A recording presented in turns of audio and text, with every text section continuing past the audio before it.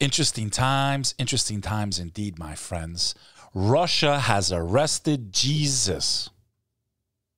Well, not really. A man who's been claiming that he's Jesus for over 30 years. His name is Sergey Torop.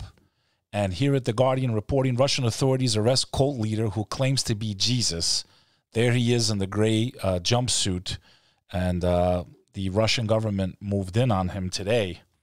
Vissarion, whose real name is Sergey Torop, and who claimed to be Jesus Christ, returned, has been arrested by the Russian police, according to a report by The Guardian of the UK on the 22nd of September, 2020. What a weird year, huh? Even Jesus. Vissarion is the founder of the church, the Last Testament, and leader of a religious community in Siberia, Russia. He began claiming to be he was Jesus Christ in 1989 and has since then had garnered thousands of followers in Russia and across the world. But the Russian authorities believe he is dangerous and moves to stop him after 30 years. I guess we could call this the Russian version of Waco, Texas, except it's in Siberia.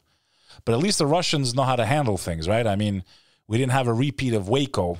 A lot of times when these cult members are arrested or they go down, horrible things happen, like what happened with Jim Jones, what happened with David Koresh. But at least with Jesus, well, the alleged guy that calls himself that, at least he went peacefully. So, yeah, this guy, he's, you know, I've seen the documentaries. There's one by Vice. If you type in Jesus of Siberia, tons of videos, very interesting. You can kind of see how they live up there, what kind of life they were up to. And this guy, for a very long time, has been claiming that he is Jesus Christ. But again, it ended peacefully, and I guess that's the difference between Russia and the U.S. when it comes to cult leaders. This is Beck Lover, and this is my 2 cents. Now that you heard my 2 cents, I want to hear your 2 cents.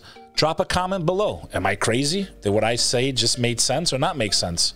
I'd like to hear your perspective. Through conversation, we learn and we grow together as a community and a society. Also, check out our other content on the channel. Go to the playlist section. Full episodes, an amazing podcast. I interview some of the most amazing people in the world. Celebrities, people that have been through horrific things and survived. That's the Comeback Team, and I'm your host, Beck Lover. We also have a highlight section. You can also go to our website, thecomebackteam.com. But please, I need your help. I need your support. Please hit the subscribe button. Please tap that bell. And together, we will help each other, because no matter what you've been through in life, you can always make a comeback. Beck Lover.